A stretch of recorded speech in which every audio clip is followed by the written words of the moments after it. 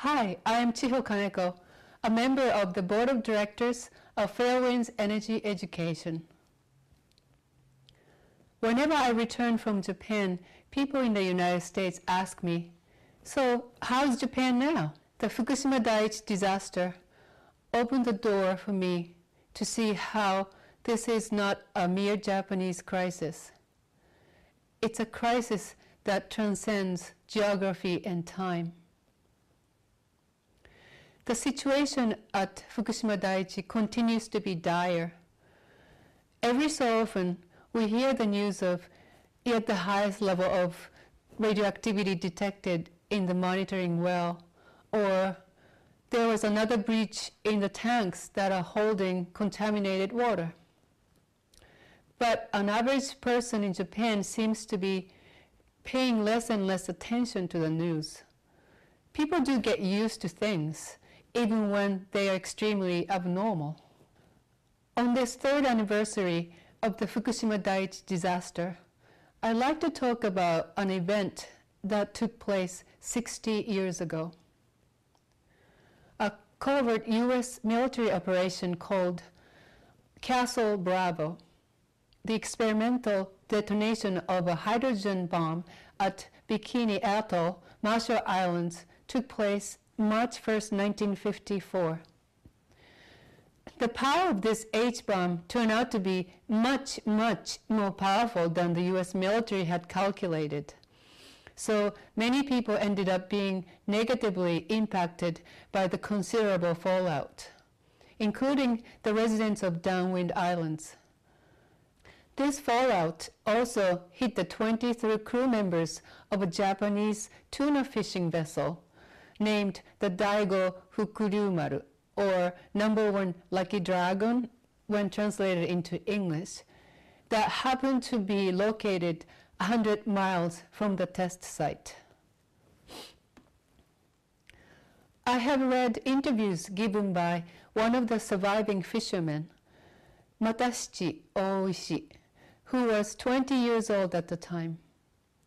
Mr. Oishi witnessed brilliant lights on the horizon early on the morning of March 1st, 1954, and a little later, a deep rumbling sound came up from underneath.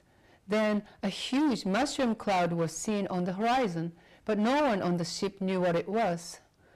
In a couple hours, the mushroom cloud came rushing toward the ship, and pure white ash descended on him and the other crew members. They still didn't know what it was. The ash was neither hot nor cold. Soon, the fishermen experienced nausea and dizziness.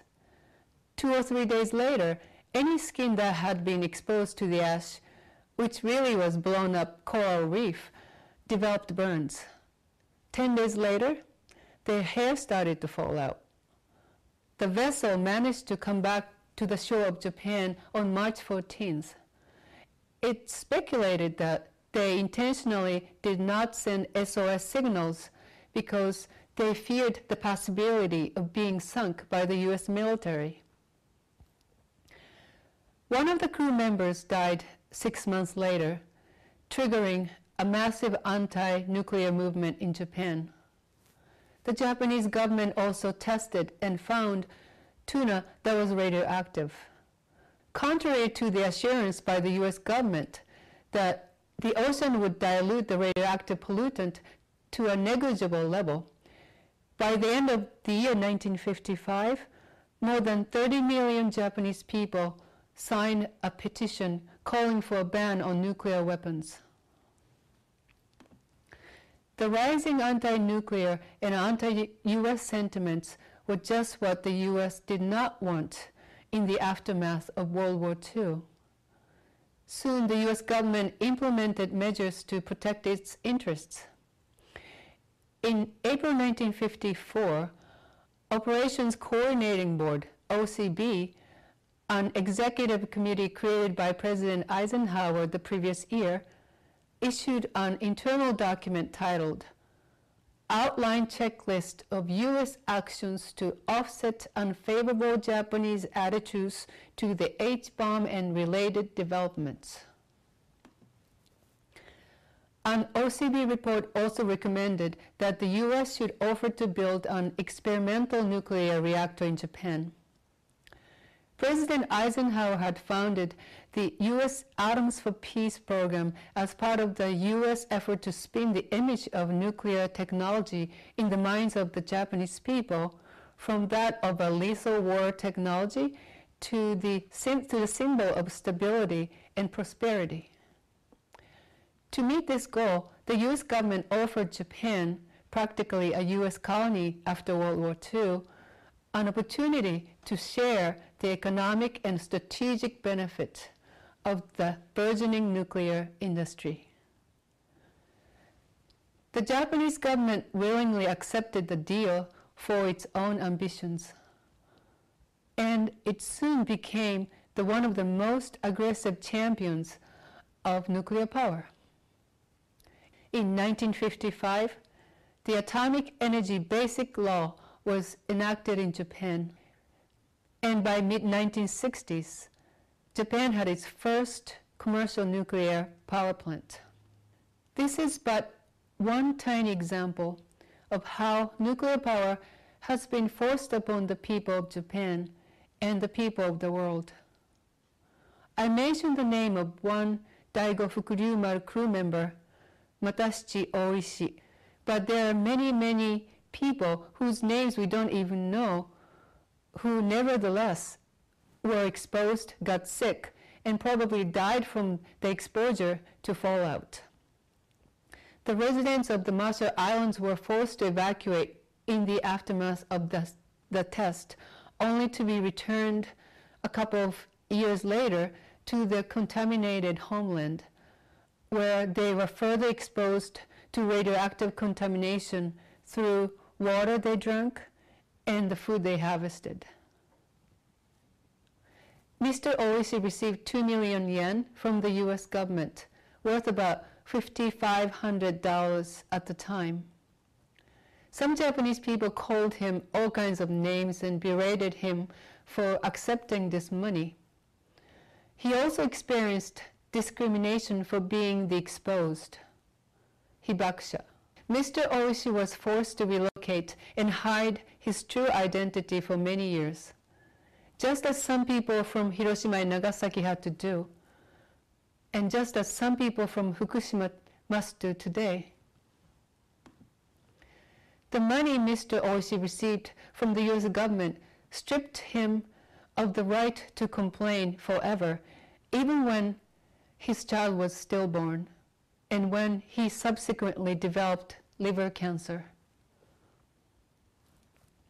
For all these decades, each one of us has been forced to allow more and more radiation into our environment and into our bodies.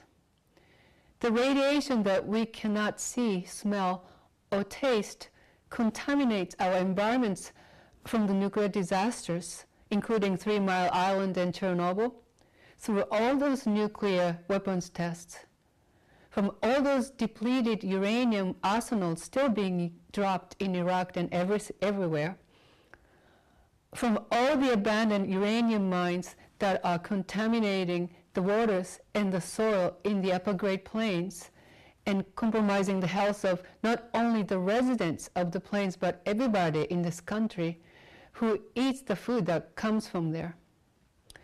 And from all the smoke that comes out of operating coal mines that use coal from the plains that is naturally laced with uranium.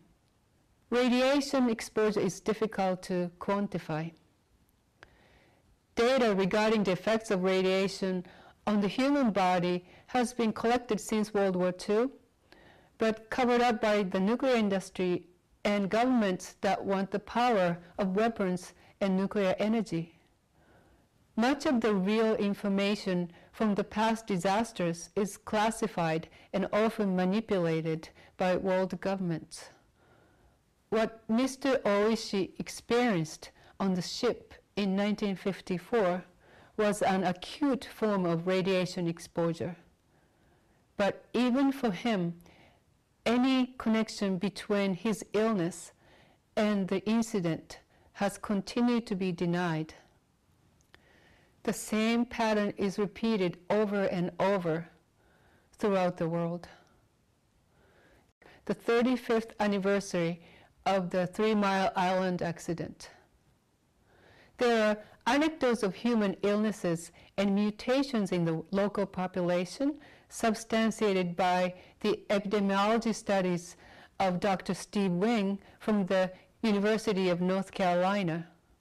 However, officially, the US government has refused to recognize the abnormalities in the health of the affected residents. Then I think about what's unfolding in Japan today. I sense something grave is happening. I have heard many Fukushima people's personal accounts of their family members or friends dying suddenly. In one case, a baby suddenly died. And these illnesses and sudden death are not just happening only in Fukushima Prefecture. People are sicker in Tokyo. And it's not just people who are sicker. I met a home gardener who lives in Kawamata, Fukushima, 30 miles from Fukushima Daiichi, and she grows loofahs, whose fruit is often dry to make bath sponges. Last year, with some trepidation, she used the seeds saved from the year before. She found flower buds directly growing out of the fruit, and some of her pole beans were abnormally gigantic. Near Fukushima City, another person saw a frog so severely deformed that at first it was difficult to tell that it was a frog, save for its hopping. These are true events described by people I met who took notes and photographs of these environmental anomalies. During my month-long stay in Japan in December and January, I too experienced unusual symptoms. I developed a skin rash that doesn't heal. When I was in Fukushima, I developed a scratchy throat and pain in my eyes. Something is happening, and yet we cannot prove anything. The IAEA and Fukushima Medical University are working together to collect and collate the health data of Fukushima residents.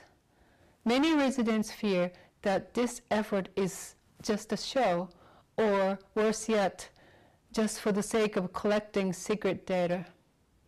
Many people fear that the experts already have a foregone conclusion. The conclusion that if people get ill, it's not because of the Fukushima Daiichi disaster. As of December last year, of the 254,280 young Fukushima people who were 18 years old or younger at the time of the power plant catastrophe, 74 were found to either have thyroid cancer or are suspected of having thyroid cancer. 33 of these children have already needed and gone through surgery. There are different statistics for the rate of thyroid cancer among children prior to the Fukushima Daiichi disaster.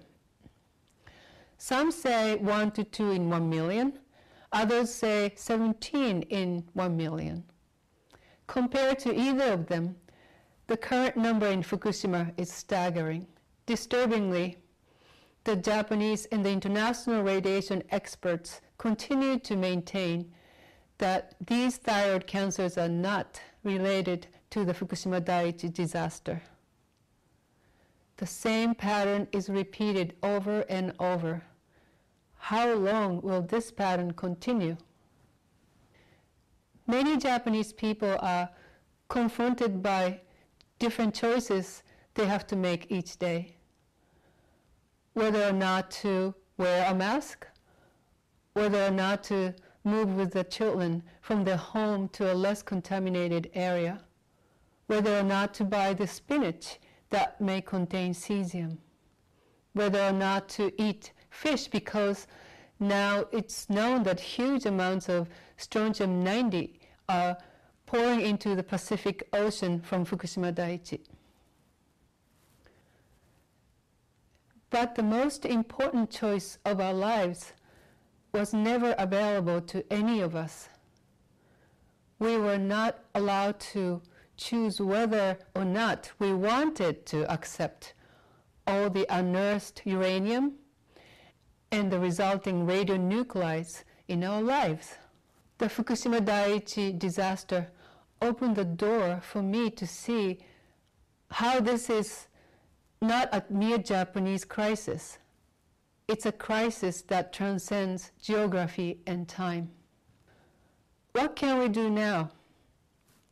Sometimes a big part of me feels the situation is too late to remedy. This is a situation mired with the world politics and economy, the struggle for power and money. It's hard to stop the march of heavily armed people with a prayer. But I dare say every life is sacred, no matter how small it is. If we care about life, we must try to find ways to at least slow the pace of nuclear contamination, and we must focus on what's actually happening to humans, animals, and birds, and everything else on this planet, instead of consigning the interpretation of radiation's effects to the so-called experts. The truth is that once we have lost everything that sustains us, from our soil to air to water, our home, our community, and our family, no amount of money can restore them. Thank you for being here today to listen and for having expressed your concerns for this Japanese tragedy during the past 3 years. Your compassion has given me so much strength. I am also grateful to the courageously committed people in Japan. The mothers in their 20s and 30s and 40s who tirelessly petitioned the local government and schools to do more to protect children. The citizen scientists who are testing soil and food on their own and sharing it with others. The labor advocates who are shining a light on the abominable treatment of the Fukushima Daiichi workers who are jeopardizing their lives every moment. The doctors who expressed alarm after having seen the jump in health abnormalities among children in the Tokyo area. These people are the real heroes, especially given the environment in Japan today, which is getting more and more hostile to those who criticize the government policies. I hope to keep witnessing what's happening and seek truth. And I pray for all the souls of this planet.